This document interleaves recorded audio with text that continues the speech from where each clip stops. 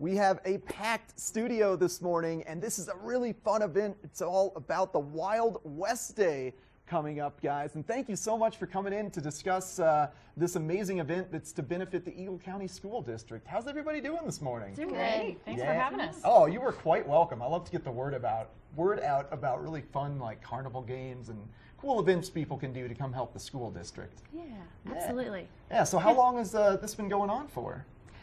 This is in its 28th year Holy for Wild cow. West Days. Yeah, absolutely. It's been going on for quite a while, and it is kind of, just a big tradition within Eagle County school districts, and it supports 9 elementary schools. 9? Yeah. All right. Yeah. Yeah, and then just a plethora of games out there, right? Absolutely. Yeah. Yep. So on Wild West Day, it's going to be on September 30th, which is Sunday, and it's from 10 to 3. There's going to be all kinds of games that the kids can come out and play, such as, there's the sack races that they do, the dunk tank. There's just all kinds of different games that they can play. Entry is $6. Yeah, that's it? Just $6? $6. Is there cotton candy? I don't Is there think like so. snacks? No cotton? There's all kinds of snacks. Okay, though. as long as there's Definitely. snacks, I'm happy. Definitely food. You can't have a carnival without food. No, you definitely can't. And then we kind of got 2 future superstars here, Xander and Dylan. How are you guys doing this morning? We're doing good, yeah. Did you guys help plan this whole thing? Not really. Oh, you're supposed to lie when you're on TV. You guys did all the So work. your moms did, huh? Yeah? They're going to have fun for us, though. Yeah. Okay, that's what counts. What are you looking forward to the most?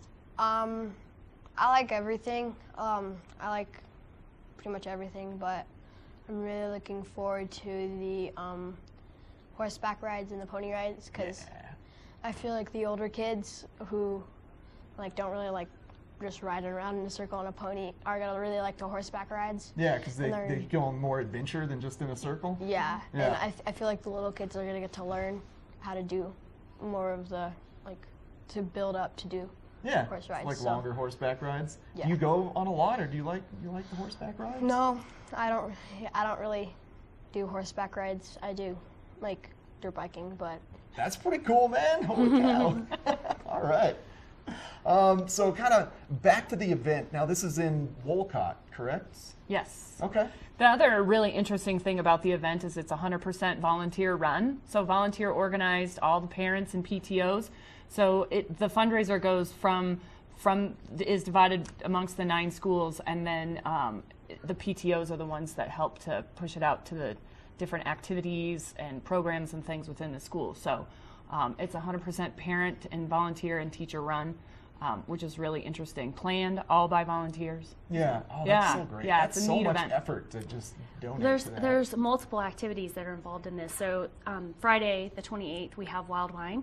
It's a wine tasting event for the adults. So that is going to be at Saddle Ridge and Beaver Creek. Okay. And then on Sunday is Wild West Day for the family. So that's the family event.